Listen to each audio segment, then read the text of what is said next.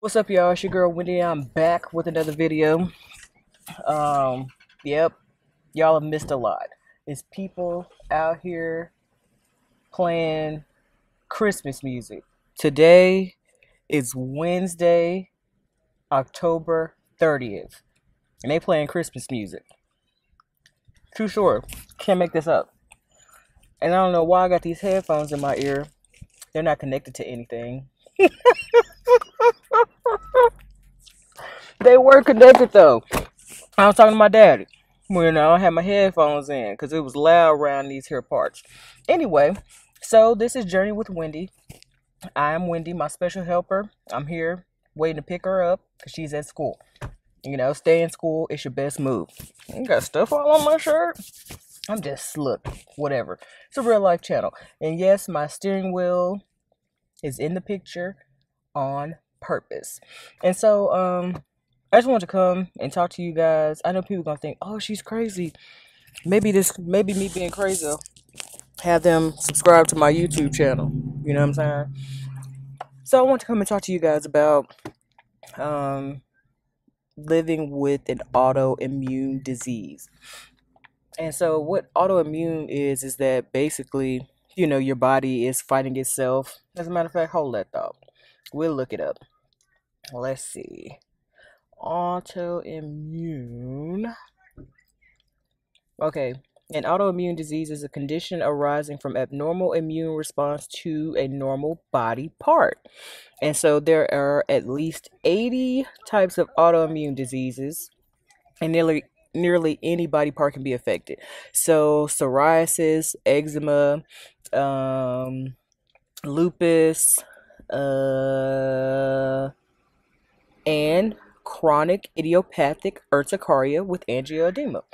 Those are just a few that I know of off the top of my head. Because I know people that personally, suffer with these autoimmune diseases, and so it piqued my interest. And so, just want to give you guys like what it's been like living with an autoimmune disease. So, chronic idiopathic urticaria, hives, um, the actual what's it? What I'm looking for? Medical diagnosis. The medical diagnosis. The medical definition. Where is that? Okay. Now I'm trying to use WebMD, but they tripping. So, chronic idiopathic urticaria, which has no discernible external cause, comprises of a majority of cases of chronic urticaria. So, basically, chronic urticaria is when you have hives that last for longer than 6 weeks. And so, when I was a kid, the first episode that I remember, I was in the third grade. No, fourth grade, because we were out there in the portables. And so I was in Miss Curry's class. And so we like I had a birthday party or something like that. And Jennifer Lewis, dang, I pulled my brother. But y'all can't find her no way because I can't find her, and I was trained by the army to find people, so I can't find her. So locking my doors with my windows down so I could be safe. So Jennifer Lewis, she had come to my birthday party, and so they had bought me this gummy candy, right? So I eat the gummy candy or whatnot, and then that night, you know, I'm breaking out, and I'm like, okay, what's going on? And so I ended up throwing the rest of the candy out because I thought, even though I didn't know anything about allergic reactions, I didn't know anything. So I threw it in the trash. Bad move, dude. Just wasting good candy. So then fast forward, so that was in the fourth grade. And so then we had some type of substitute, and the substitute was supposed to be a hard substitute or something like that. So I'm begging the hives to come back so I can go home. Didn't work. They didn't come. And so then keep going, fast forward to I think I was in the 10th grade. 10th grade at Pickering. And I was as a matter of fact freshman year at Pickering High School at Pickering, Louisiana. We had me, my mom, like my family. So me, my mom, and my brother. That it was the three of us. We went with Smeet and them, and we went to the Ritter. And then going to the Ritter, what we did was we went and ate at I think it was Ryan's. Y'all, if you still live in these places, look, okay, I'm just telling you what I remember. It may not have been Ryan's, okay? It's some type of what's that thing called? Buffet. It was a buffet. And so we went there, and so I had got some pineapple, some kiwi. And so we're sitting in the car, and my mouth is tingly and stuff, and I'm like, okay, so my lips, they're like, they already big, but they were like, I can't even do it. They were big like that. And so, for the longest, I thought I was allergic to kiwi. But I was like, well, I'm going to still eat kiwi because it's good. Okay. So, moving forward to so, like, I didn't have any more episodes that year. But fast forward to sophomore year, still at Pickering. And, my mom was in the field. So I stayed with Valerie and her family while my mom was in the field, and I think my brother was with David Broom. I think my brother was with David Broom. I don't know. Me and my brother were not together, so I went and stayed with Valerie and them, and then my brother went to stay with whoever he stayed with. And so what ended up happening was I was with Laren Littleton. Okay, I was with Laren, and we went to the Burger King. I was with Laren Littleton, and we went to the Burger King um that was in Leesville. It was like the only Burger King at the time because there was one on post and then there was one actually in Leesville. So we went there, and so I ordered the number one, no onions, cut in half. Okay, so I ordered it. So I'm eating it and stuff, and so we went to Laren's house. I don't remember why we went to Laren's house, but Laren's house was like out the way, like she she stayed far. Okay, so we get there and whatnot, and so I'm like, it's cool. But then like I started having I had like I was like on fire, for lack of a better phrase. And so like I'm starting to get these hives. They're coming from everywhere. Like they're on the bottom of my feet, they're in my head. And so it started getting like really, really bad. So praise the Lord for Valerie's dad. He took me to the ER. So we get to the ER, and I don't have my ID card. Why? Why don't you have your ID card? You're like 16. Why don't you have your ID card? So I didn't have my ID card, so they was trying to trip. As a matter of fact, they weren't trying to trip, they were tripping. And somehow, some way, something happened, and somebody got me. I guess they either looked my mom up, or Valerie's dad was not playing because the allergic reaction was very, very severe. I don't remember like any. I don't remember any details other than like as quickly as they came on, is as quickly as it just started going downhill. So Valerie's dad was like, she needs some help. And so they ended up giving me an IV of Benadryl.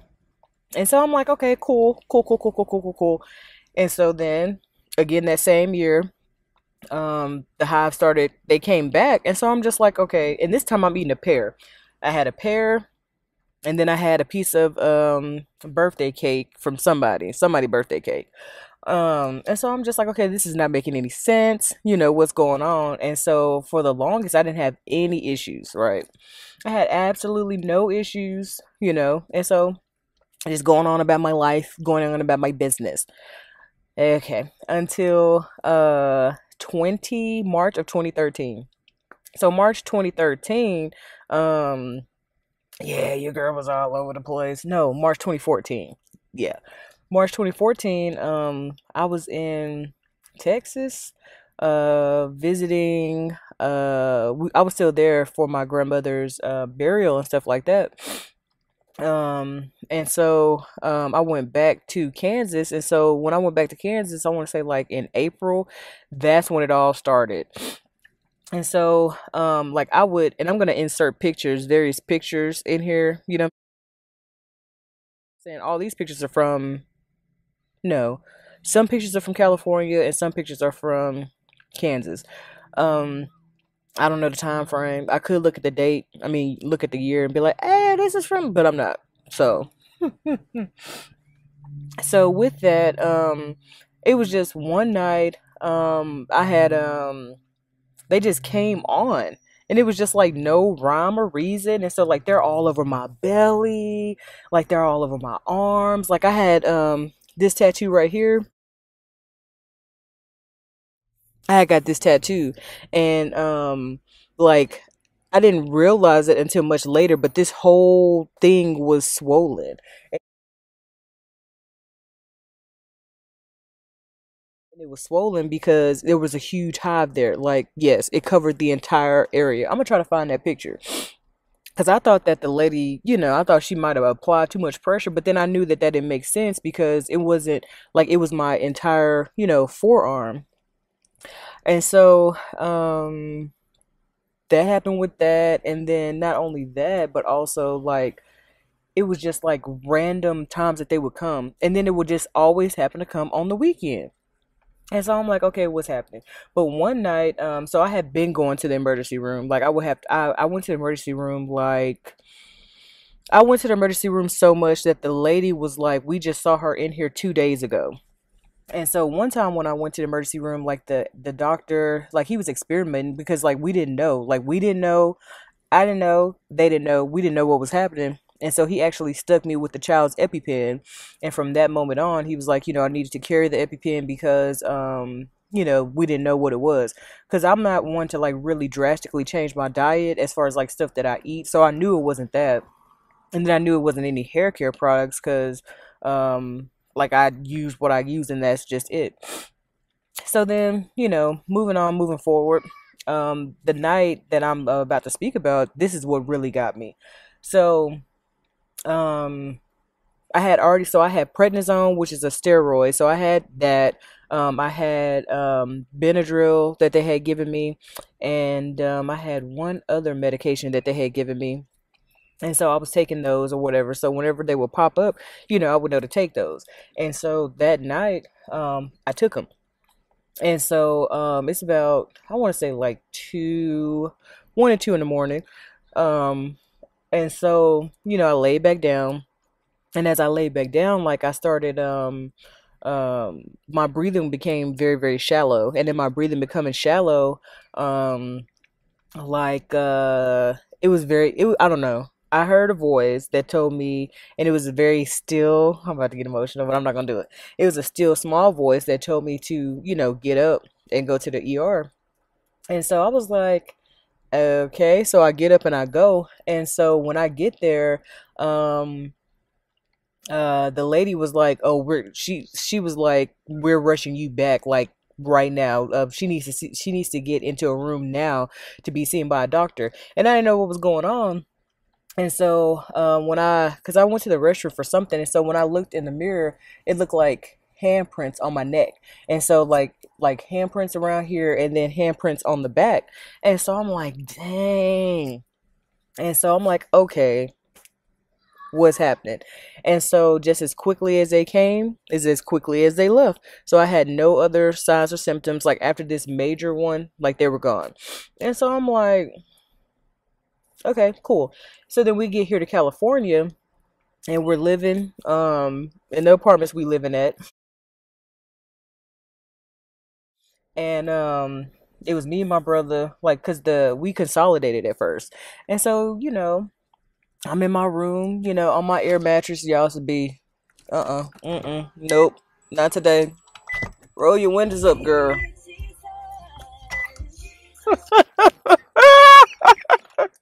I'm gonna roll this one down.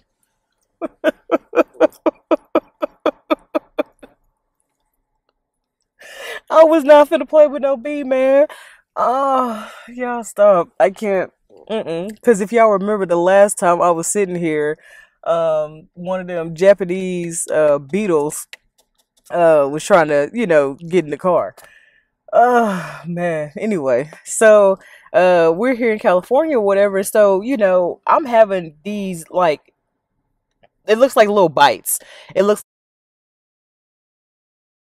like, little mosquito bites. So I'm getting them a lot. And so I'm like, okay, so because normally when I get a mosquito bite, I can put some alcohol on it and it'll, stop it. So I'm putting the alcohol on it and it burns like more than usual. And I'm like, okay, what's going on? Like, what's happening? And so I'm like, see, some more bugs. I don't do bugs. And so I'm like, okay, like what's happening? Like what's going on? You know what I'm saying? As to why, because I'm like, I'm thinking I'm getting bit up by spiders, irrational. Okay. And I'm like, man, I'm the only one that's getting bit up, so on and so forth. And so if something happened to where, oh, yes, that's what happened. So just like how it was in Kansas, how it got really, really bad in Kansas, the same thing happened here in California. And so like one morning I woke up and they were all over everywhere. So it was to the point to where I was at this point I'm very concerned. And as a matter of fact, I was no longer at my brother's house. I had moved out to my own apartment. Me and Joni call it the half home. Um, but don't despise humble beginnings. And so we went and so I'm in the house or whatever, and so like they're all over everywhere, like they're all over my belly, they're in my head, they're on my arms, they're on my legs, and all sorts of kind of stuff. And so it's to the point to where I'm like,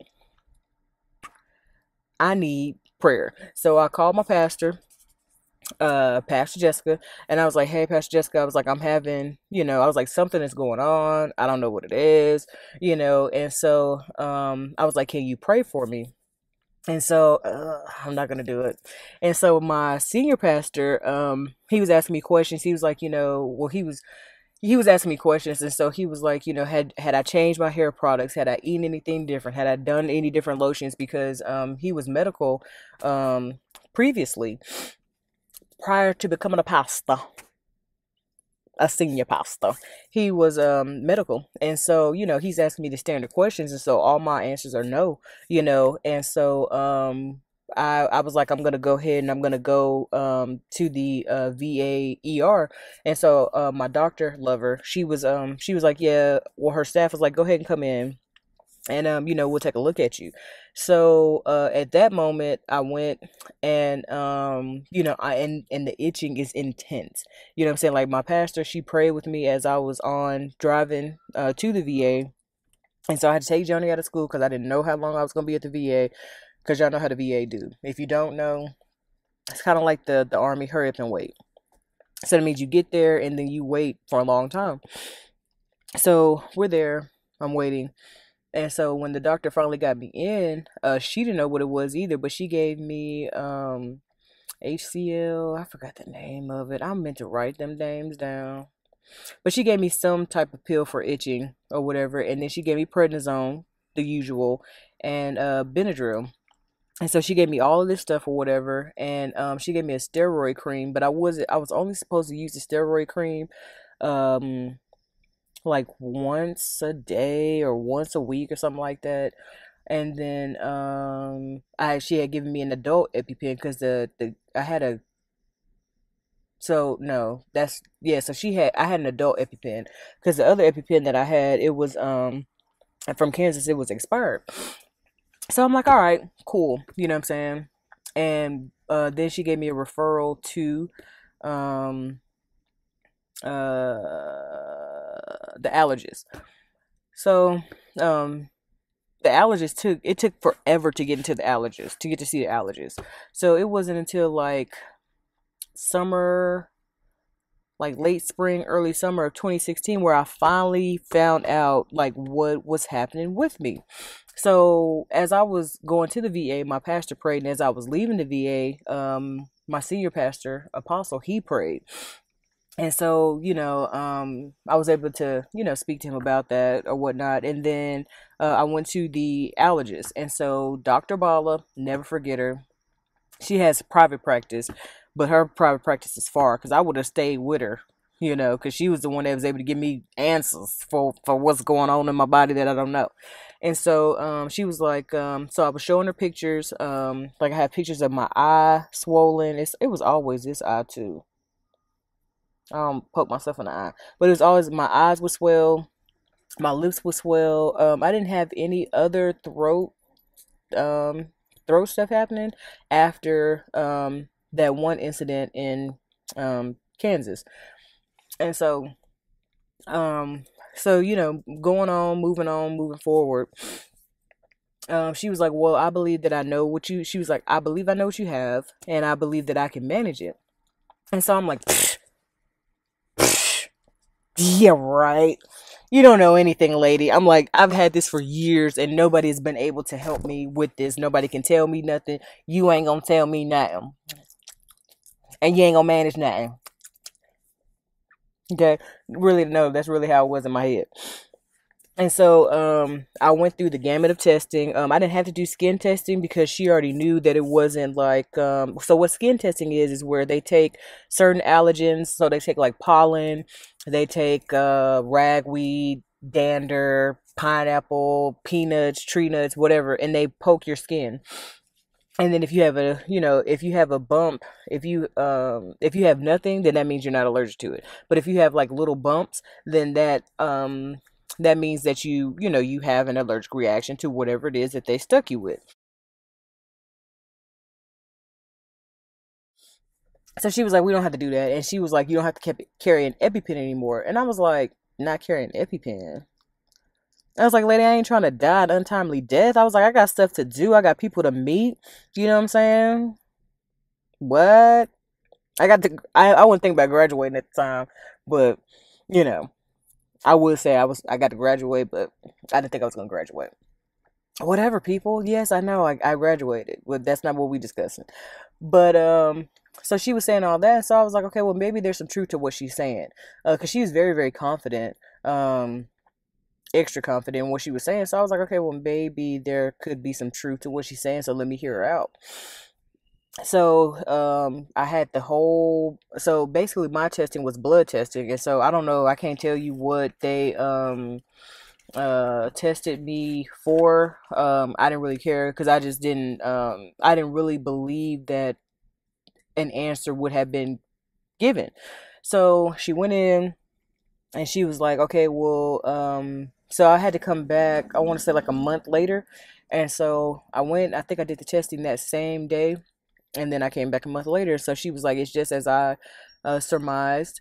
I mean, it's to guess. It is. You do have chronic idiopathic urticaria with angioedema, and so she was asking me, when I have hives, how long do I have them? And so I was like, I was like, they as quickly as they come, as quickly as they go. Just basically the textbook definition of chronic idiopathic urticaria is what I was telling her about. And so then I started telling her about, my eye and how it would swell and how my lips and they would swell. Sometimes my nose would swell as well. And so then she was like, okay, well you have what's also known as angioedema, and so that's just swelling. And so I'm like, dang. I'm like, wow. So then she had given me mm, fexofenadine. She had given me prednisone, but only like in emergency circumstances. She had given me Zyrtec and something that made me sleepy, another histamine. So I had all these. I was on a cocktail, and still am on a cocktail of medication for it. Because that's the only way that they can manage it, right? Manage it. So, for a time, I want to say for about, no, for about 2 months. I'm gonna say for about 2 months, it worked out. It worked out great. And then they came back.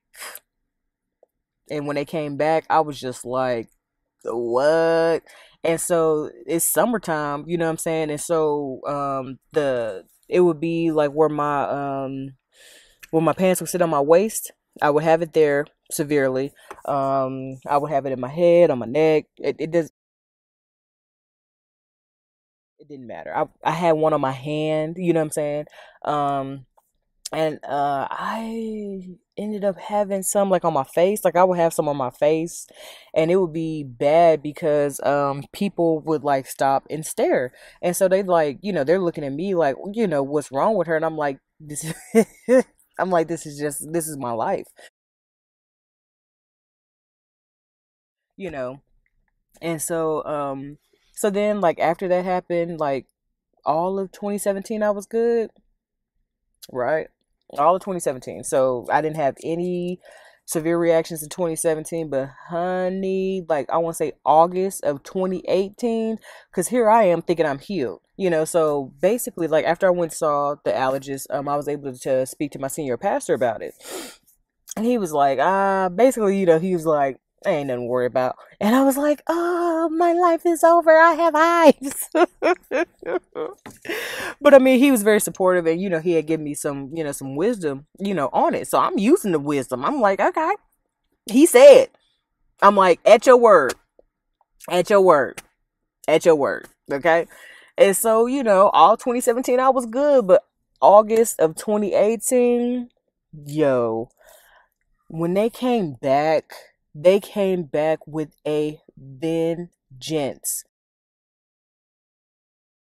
Like they were on steroids and they were everywhere. Like nothing I did worked. You know what I'm saying? I was like, I already knew I was not gonna go to the ER, so I'm just like very uncomfortable. And so I'm taking as a matter of fact, that's a lot. I did. I went to urgent care because when they came back, they were like they were strong. You know what I'm saying? It was like I'm like, bruh, what?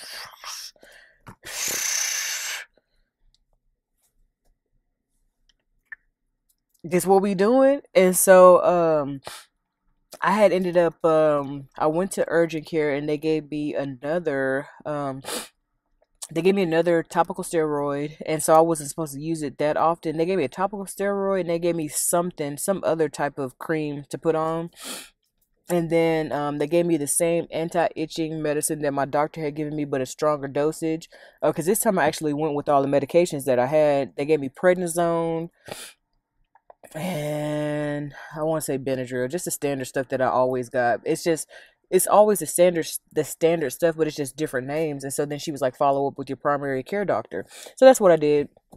And so doctor at this time, Dr. Bala is gone because she went back to private practice.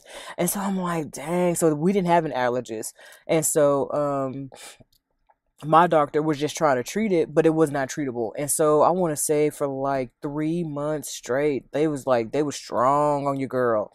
And I'm just like, man, like I'm having all kinds of crazy thoughts. And I'm just like, man, do God love me? Yeah, yes, yes, yes, yes, yes. I said it. I did. And we were actually in a meeting, when I was expressing that to my senior pastor because I had missed what did I miss? Oh yeah, a text had went out. Well, not a text, but a notification had went out, and I didn't subscribe. I didn't what's that thing called? Respond to the message until like super late. And so my pastor was talking to me about it, and so then my senior pastor was like, "Well, ask her, this." And so then we come to find out, that's how I was feeling or whatever. And so it was it this that right there was like the height of it. It was like, 'cause I had never experienced them in that way. And so I'm like, man, like mm-mm, mm-mm, mm-mm, mm-mm, mm-mm. Oh, is it in here? Is it in here? Is it in here? It ain't in here. Whatever. And so at this point, I'm just like, man, like, what's going on? So then my senior pastor, he had he was ministering to me, about it. So I'm like, okay, so I'm like, at your word, at your word. And so I want to come and I want to talk to you guys, speak to you guys, about what it's like, living with an autoimmune disease. And so well, what they have, because I ain't even finna claim it. I don't believe in naming it and claiming it, but I'm not finna claim it, you know what I'm saying? Because it's not mine. And so for me, initially how I looked at it, I was like, oh, woe is me. But, after the ministering from my senior pastor, God, he gave it to, or he allowed it, and so for me, it's kind of like, I find it interesting now because, my, basically what's happening with the hives is that I keep want to say so what's happening with the hives is that my body is attacking my body. So my body sees my skin as a foreign object. So that's why it can go wherever it wants to go and do whatever it wants to do. And so the swelling, I haven't really figured out the reason why for the swelling. But I find it interesting that the body, which is supposed the skin, which is supposed to protect the body sees as like, oh nah, we ain't even finna do this, cuz it's whatever, cuz. And so, like, looking at it like that, I'm just like, man, because the skin is a protective barrier for the rest of the body.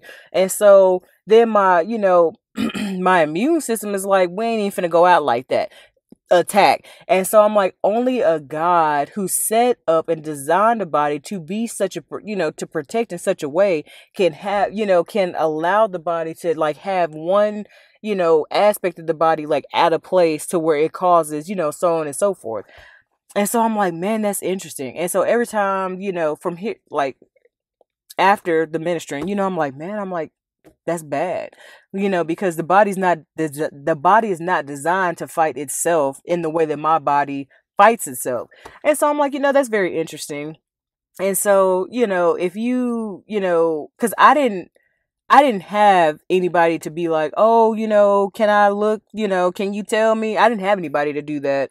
The Lord just sent me, Dr. Jamie, and the Lord sent me Dr. Bala, and, they were able to give me answers that, no other physician, could do. And the Lord has done that a lot. He's placed, people in our lives that, can give us answers, or can give us wisdom in places where we wouldn't normally have that. And so if you have an autoimmune disease, or your body, if you have an autoimmune disease, or you have some parts or places of your body where it just does what it wants to do, you're not alone, because it's 80 different autoimmune diseases. Some people show, some people don't. You know what I'm saying? I'm just one where my stuff show.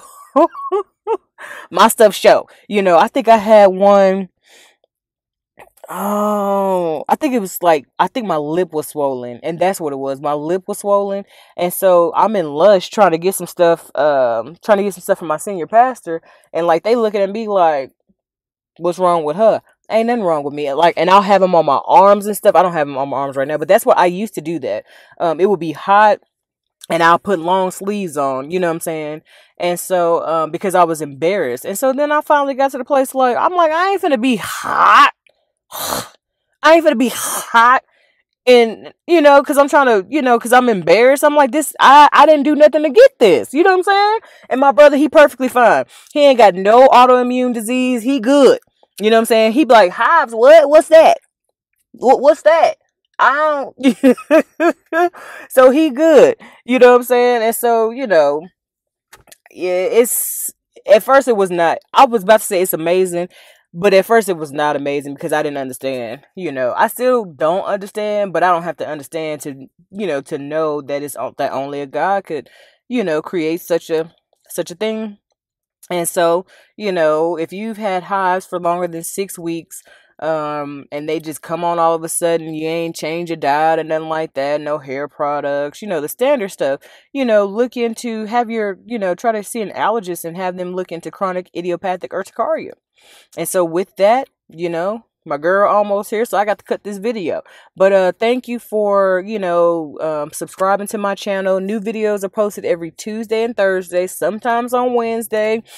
And thank you for being part of Team Wendy. You know what I mean? And with that, I'm out.